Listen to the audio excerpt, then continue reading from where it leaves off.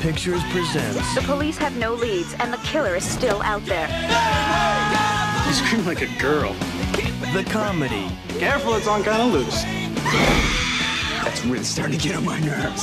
That dares to give scary movies... Hey, look at me! I'm in the face! The backhand. What you doing, man? That's my dad. Come on. CPR, man. I saw him Baywatch. Did you lose something there, bud? Idle hands. Welcome back to the 12th annual Halloween special. Tonight we're talking about a movie that's become quite the cult classic over the years. When this first came out, I heard absolutely nothing but bad things about it. Even at my young age, I had heard the movie was really bad. How did I know that? I read the TV Guide a lot back then. My parents had a subscription to it, and the TV Guide often assigned star ratings to movies. Idle Hands was not considered a good film. This was absolutely eviscerated by critics. And it's become one of those movies that over the years people just keep recommending and recommending to the point where everybody who talks about the movie likes the movie, and then suddenly the conversation around it is entirely positive, and that's how movies are reclaimed.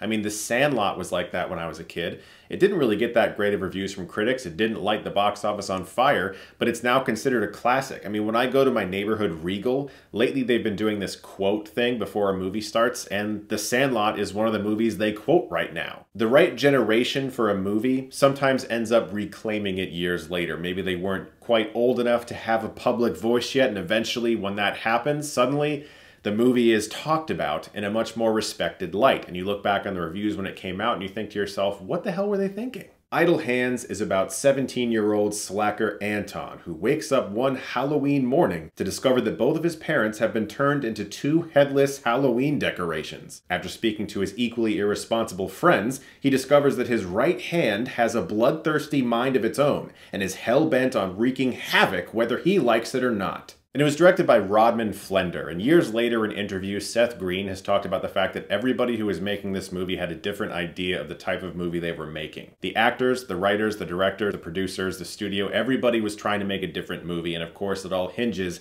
on test screenings at the end of the day with some films like this. Which is probably why Idle Hands feels like a lot of different movies. It's a stoner movie, it's an undead zombie film, it's a murder mystery, it's a coming-of-age romance, and it's a Halloween-set horror film about a possessed hand. What I find interesting about movies that are later reevaluated, like Idle Hands or even Jennifer's Body, a lot of them do tend to lean towards comedy. I think people have a really hard time getting comedies that are subversive or very, very, very weird. The film Grandma's Boy has gotten a very similar treatment, hated initially and eventually loved, because movies like that tend to be slightly ahead of their time. They're very much so of the time, but not everyone has caught up to the fact that they are so up to date. Jennifer's Body being so heavily bisexual, for instance, before people were really ready to accept something like that in a mainstream horror comedy. And I'm not trying to convince you that this is Shakespeare or anything. What Idle Hands is just very fast-paced, extremely entertaining, very funny, and kind of stupid in the best way. I want to talk about Devon Sawa. He is an incredibly underrated actor, but specifically in this movie, he gives a fantastic performance. He is so physical here and gives himself completely over to the idea that his right hand has total control over him.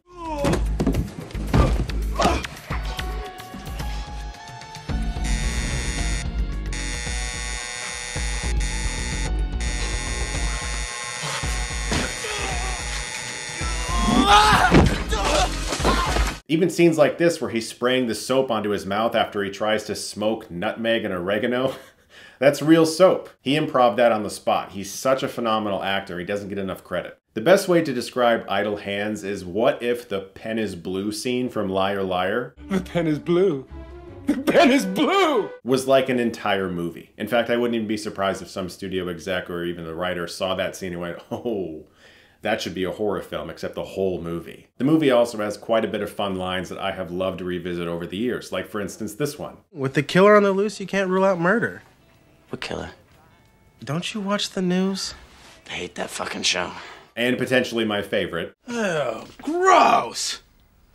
Maybe we should clean it first. Hey, yeah! And while we're at it, we can clean the whole fucking house. It's rare that you get a movie that has some legitimate idea of building suspense around gore. There's a lot of really gory scenes in this movie. It almost feels Argento-esque at times, that has scenes where they're talking to Elden Henson's decapitated head, Vivica A. Fox actually tracking this thing all across the United States map, realizing that it makes a pentagram, our three leads rocking out to Rob Zombie's Dracula on TV, while simultaneously having Happy Gilmore-level slapstick involving a cat.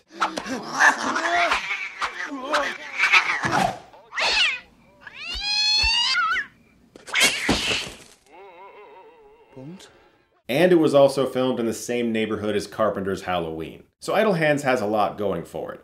But yes, it is kind of stupid, but that's also what I love about it. And it does feel like a studio and a producer and the writers and the director and the actors couldn't really figure out if they were all making the same movie. And it also feels like it had one test screening too many, to the point where somebody said the wrong thing during a focus group and somebody in the position of power went, that.